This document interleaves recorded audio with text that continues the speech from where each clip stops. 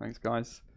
It's really wonderful to be speaking to you this morning, Ascot Life Church. As Joe mentioned earlier, this morning I'm going to be finishing the series that we've been in for the past few weeks called Let Not Your Hearts Be Troubled, where we've been looking at Jesus's final evening, his last supper with his disciples. So we're going to be in John chapter 17 today, if you have a Bible. But just before we get into the chapter itself, I'd like you to imagine someone who for you would be the most rich and influential person in the world today. Who would be in your mind, the most rich and influential person living right now? Maybe it might be someone like Bill Gates or Mark Zuckerberg with all their millions. Or maybe it might be kind of a political figure, a president or a prime minister, someone like that. Whoever it is, picture them in your mind. And now imagine that somehow you found yourself on a tour of their house. But in the midst of this tour, you find yourself separated from the rest of the group and just wandering around their house on your own. And as you're wandering, you actually find yourself stumbling in on their study or their office where they do all their work. And of course, because you're such a nosy person, you decide to kind of have a route around. You look at the books on their bookshelf, you look at stuff on their computer, you even see a drawer under their desk, and you open that drawer. And as you're rooting around in the drawer, you find something shocking. Because what you see in that drawer is a pile of papers, and on top of those papers is a note saying this: concerning the life and affairs of your name. For instance, if it was me, it would say, concerning the life and the affairs of Simon Argent. And as you look through these papers, what you find is that this rich and influential person has actually made detailed arrangements for every area of your life and well-being. For instance, you find that they've hired a security force to be kind of your bodyguard, watching over you at all times. You also find that they've made arrangements with hospitals all across the globe so that if you should fall sick anywhere, you will receive the very best medical attention. And they might have also made deals with banks so that if ever you fall into financial difficulty, you'll just be injected with kind of financial stability and a bit of cash. As you leaf through, you see they've made arrangements for every area of your well-being. Now, I wonder what your response would be if this crazy scenario were to happen to you. I guess our first response would be to be really moved by what we see. We'd be moved at the fact that this rich, influential person that we thought had no idea who we are has actually made such careful arrangements for our protection. But I think we wouldn't just be moved and kind of touched by this. I think we'd also have a second response, which was kind of a sense of almost invincibility. Knowing that this person has made every arrangement for our life, we kind of walk through the rest of our lives not fearing anything, but kind of with so much courage and confidence because this person has our back.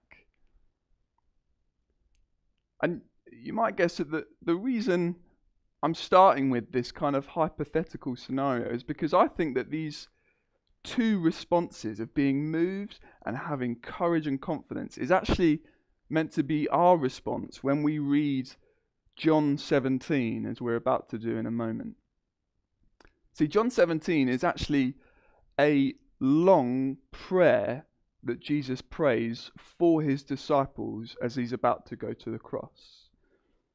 But the stunning thing that we find in the middle of this prayer is that Jesus here isn't just praying for his disciples, his kind of 12 followers on earth, but he's actually praying for all his disciples, including us. This is what Jesus says in verse 20 of this prayer. He says, I pray not only for these, the ones with me, but he says, but I pray also for those who will believe in me through their word, through their message. What we're about to read here is a prayer that Jesus prays not just for his disciples, but for us. And of course, as we read through this is going to be something that moves us, that touches us as we see Jesus' care for us in this prayer. But I think it's also something Jesus prays and kind of lets us overhear so that we would have courage and confidence in our lives today. See, what Jesus specifically prays about in this prayer is our mission as his followers, our call as his followers to share him with those around us. And if you've been a Christian for any amount of time, you'll know that this is often something that kind of puts a bit of fear and worry into us as believers. You know, sharing our faith is often something quite daunting, but Jesus prays this prayer so that we would have courage as we do that. And specifically, I want us to see 3 reasons that we can have courage in mission today. And that's because, firstly, as we see Jesus pray this prayer, we see that he is committed to our mission. Secondly, we see that Jesus is committed to our protection whilst we're on mission. And thirdly, finally, we see that Jesus, as he sends us out on mission, is committed to our fruitfulness. Now, hoping that these kind of 3 things will emerge as we work through this prayer. But I think it'd be good now to stop and read the entire prayer. It's quite a long one, 26 verses, but I'll read through it and then we'll get stuck into these 3 points today. So this is what it says in John 17, starting at verse 1. Jesus spoke these things, looked up to heaven and said, Father, the hour has come. Glorify the Son so that the Son may glorify you, since you gave him authority over all flesh, so that he may give eternal life to everyone you have given him. And this is eternal life, that they may know you, the only true God, and the one you have sent, Jesus Christ. I have glorified you on the earth by completing the work you gave me to do. Now, Father, glorify me in your presence with the glory that I had with you before the world existed.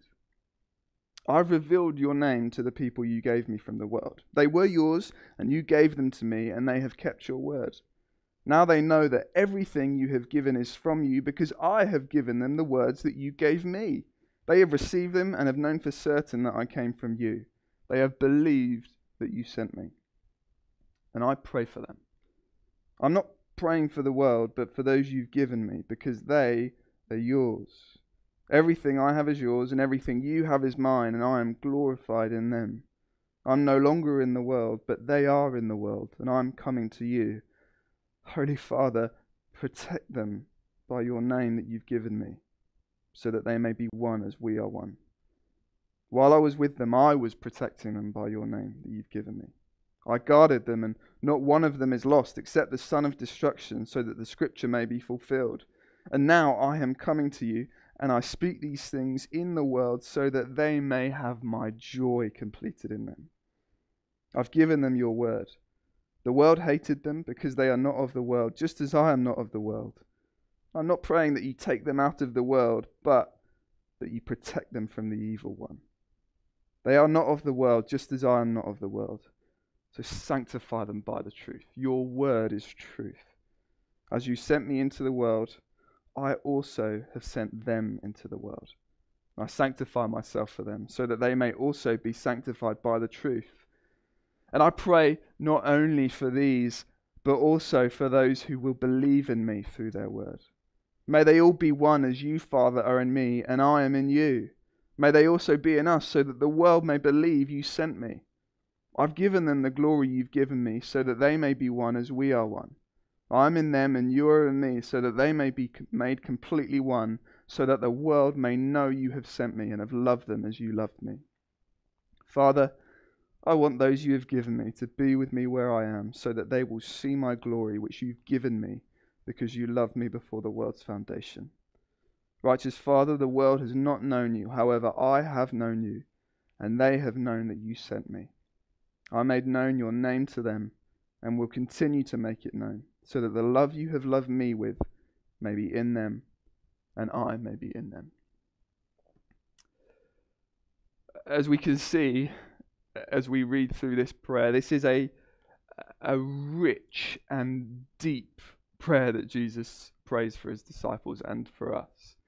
And I'm kind of painfully aware that with the time I have this morning, I'm barely going to be able to scratch the surface of what Jesus prays through here. But I think one theme that, as I say, unites this whole prayer is Jesus' passion and commitment that his disciples carry on the mission. It's the first thing we see in this prayer, Jesus' commitment to our mission. See, the prayer actually begins off with Jesus praying for the completion of his own mission on earth. In verse 1, Jesus prays this: Father, the hour has come, glorify your Son so that the Son may glorify you. Jesus is here praying for his own hour of death on the cross. Jesus knows that is his ultimate mission, and so he prays, Father, as I go to the cross, would you glorify me? Would, through my death on the cross, would you so glorify me that people can see your glory too? Would my death on the cross glorify you by bringing people to know you? But the really surprising thing, I think, from this prayer is that Jesus, this is the night before he goes to the cross, knowing all that he's going to experience, and yet he only prays for himself for 5 verses. The other 21 verses of this prayer are Jesus' calls for his Father to make his disciples fruitful in their mission. This is what Jesus says in verse 18. He says, As you sent me into the world, Father, I also have sent them into the world. This is the main burden of Jesus in this prayer, is that his disciples would be sent into the world and carry his name and his word into other people's lives. But we might pause there and ask the question, why is Jesus so passionate that his disciples share him with other people? Is it even legitimate, acceptable for Jesus to be so eager for his disciples to make his name famous in the whole world to everyone who lives in the world? After all, we're aware that today we live in a nation and a world of many cultures and many different faiths. And it's been said by some people that kind of the idea of Christians sharing Jesus with others, with people who might not even believe in God or who are of a different religion, it's been said that that would be kind of insensitive of Christians to do. That's kind of forcing our opinion on others. That's a form of arrogance to tell people about Jesus who might not want to hear about him. And I think actually we can sometimes slip as Christians into thinking about evangelism in this way as just kind of an interruption, an inconvenience to the people we share Jesus with. I think that one reason I personally am often reluctant to talk about Jesus with others is because deep down I kind of have this feeling it's going to be more of a bother to that person than a blessing to them. But what I've loved as I've studied this prayer this week, what I've loved seeing is how Jesus has just none of these concerns. Jesus here is so committed to his disciples' mission because he knows that the word we carry is good news for those who hear it. Just look at verse 2 and 3 and see how Jesus describes his own mission when he was on earth. He says this: You, Father, gave him, speaking of himself, so you, Father, gave me authority over all flesh, over all humanity, so that I may give eternal life to everyone you have given me.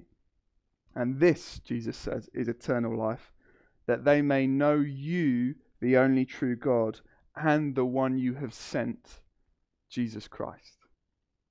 How does Jesus define his mission, the mission that we carry on as his disciples?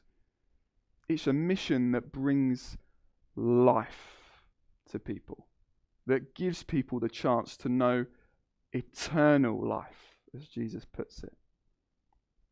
Now, when we talk about eternal life, we shouldn't just imagine that Jesus here means just kind of living forever in some kind of vaguely spiritual life that goes on forever.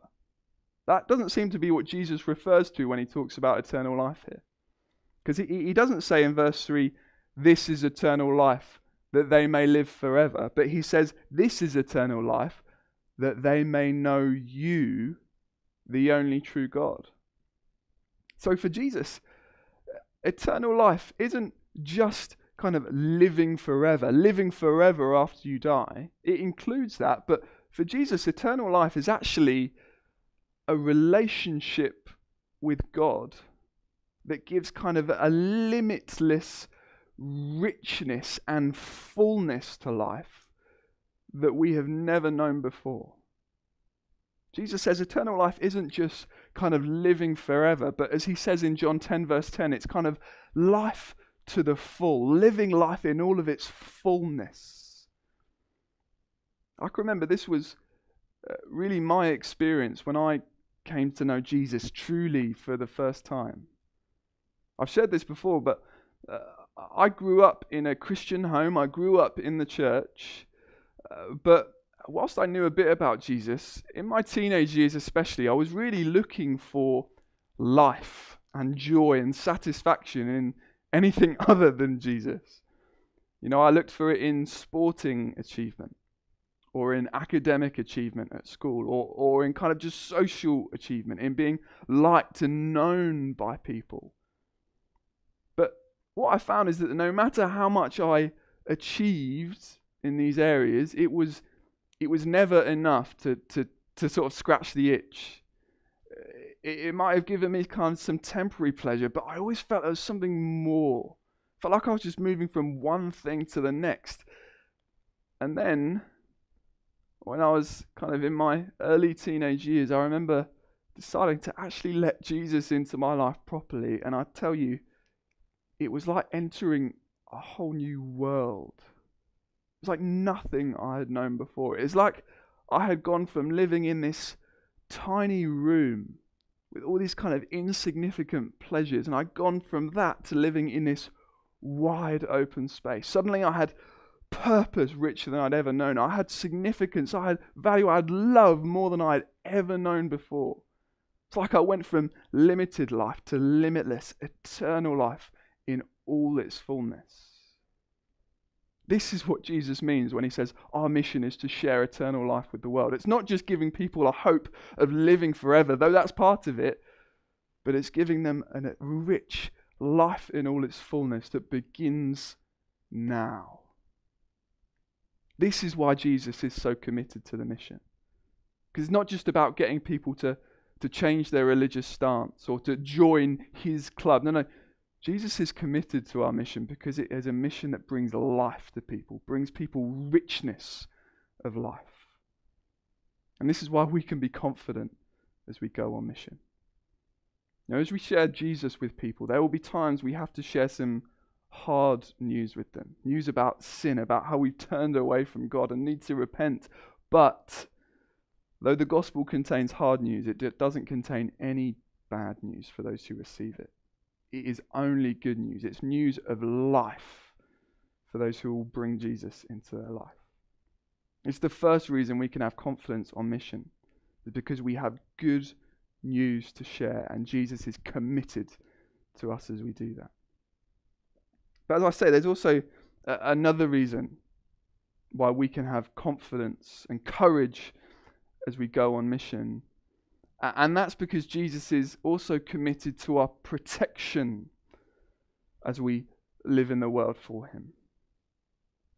You see, one reason we might be reluctant to talk about Jesus with others is because we're not totally convinced it's good news, as we've just been talking about. But I think another reason we can be fearful about sharing Jesus with others is because we just don't feel that able to.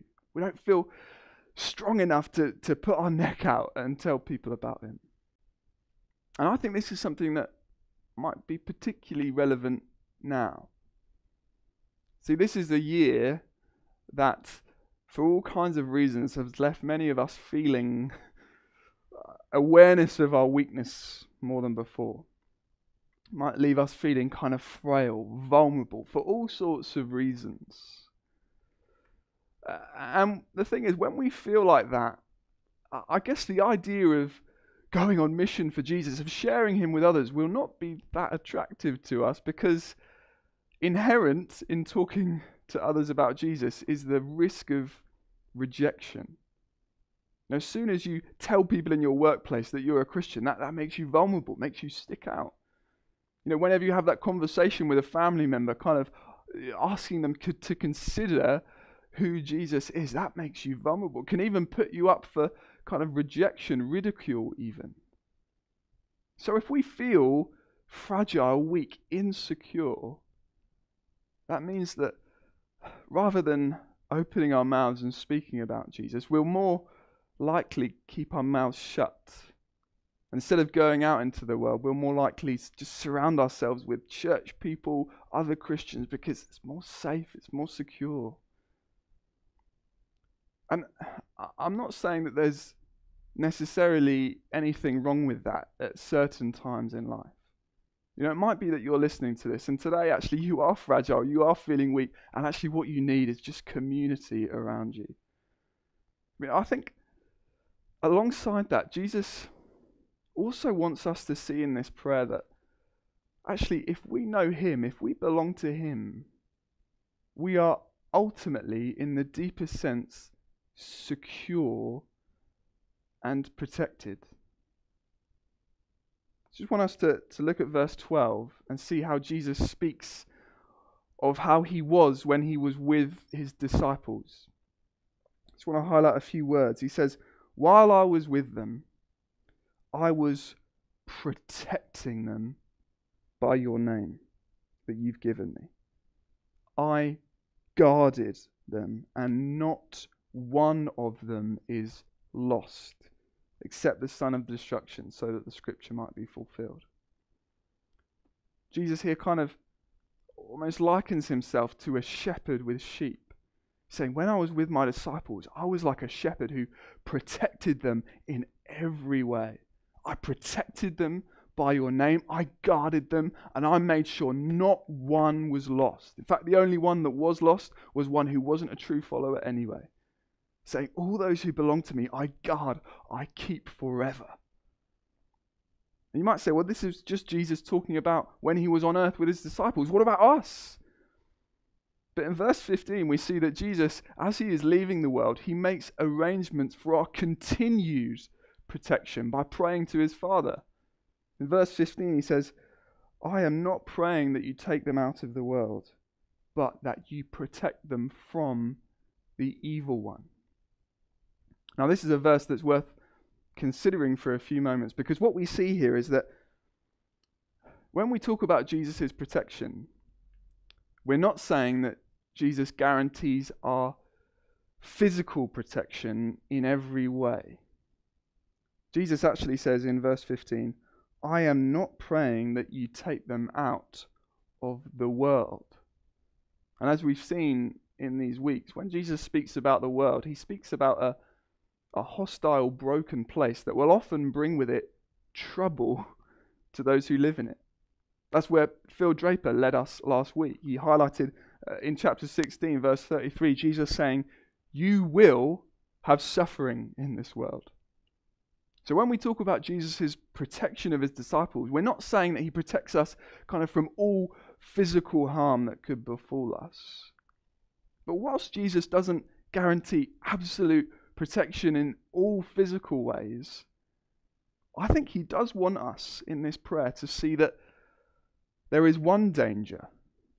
We could say maybe the worst danger that could face us. There is one danger that we are absolutely protected and secure from.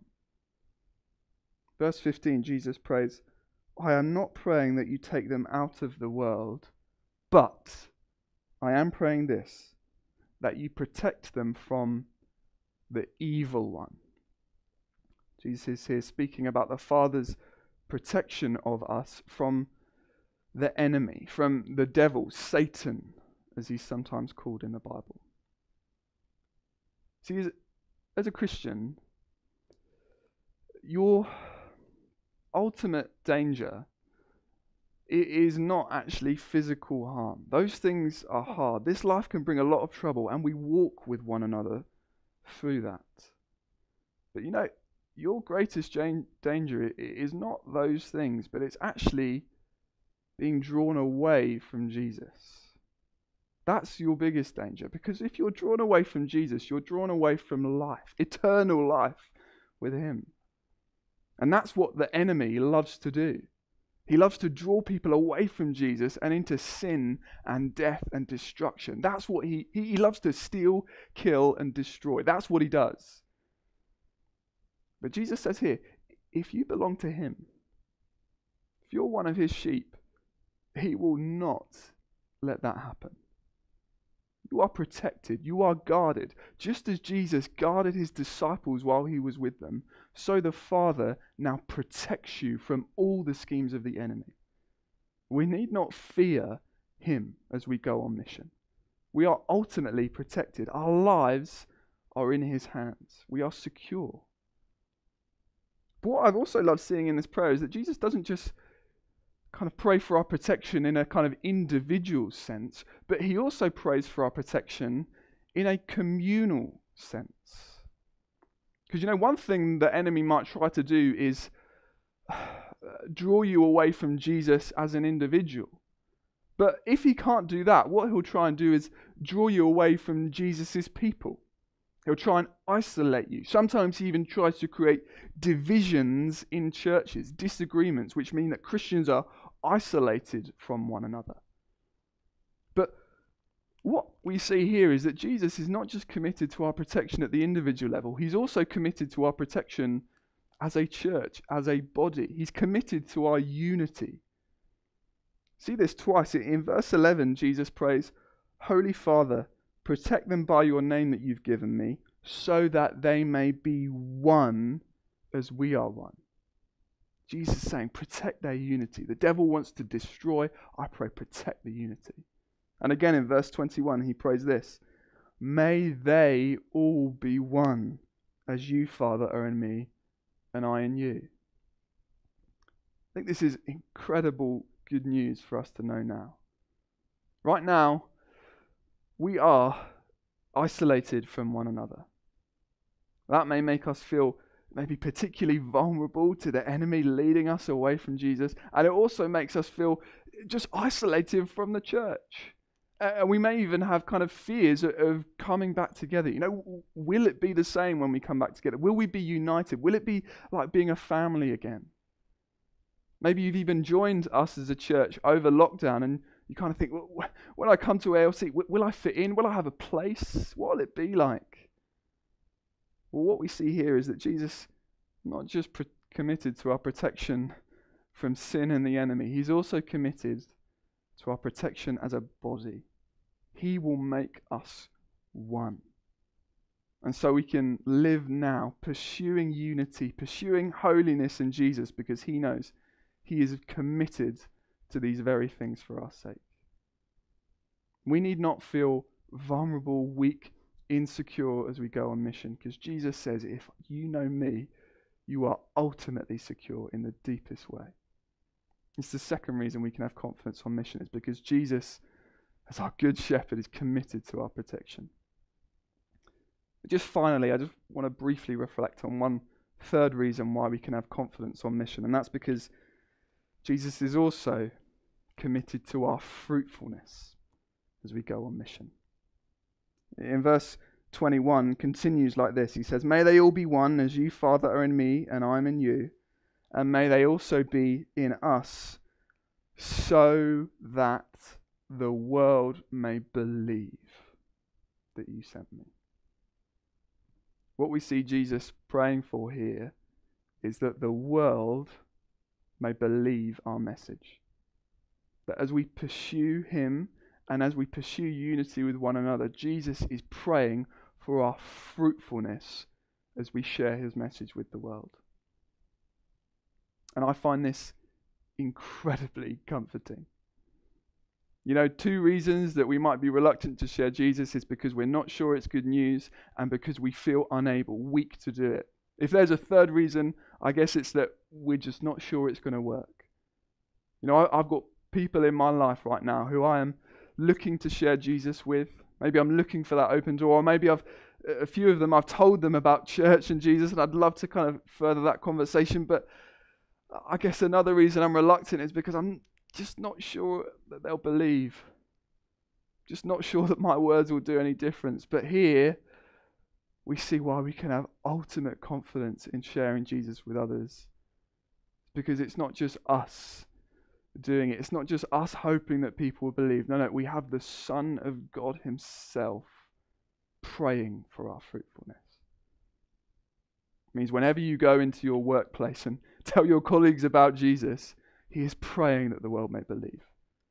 Whenever you find yourself in a situation with friends or family where you're opening up about your faith, calling them to know him, you can know he is praying that the world may believe.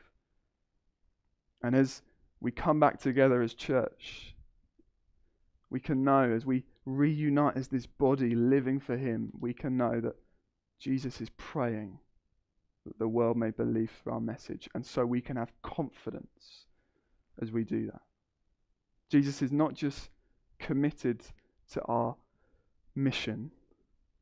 He's not just committed to our protection, but he is almost also committed to praying for our fruitfulness on mission. And so we can have confidence and courage as we go. As we finish, I want to read out a quote from a guy called Robert Murray McShane, who was a Scottish preacher from a few centuries ago. He says this: "If I could hear Christ praying for me in the next room, I would not fear 1,000,000 enemies, and yet the distance makes no difference.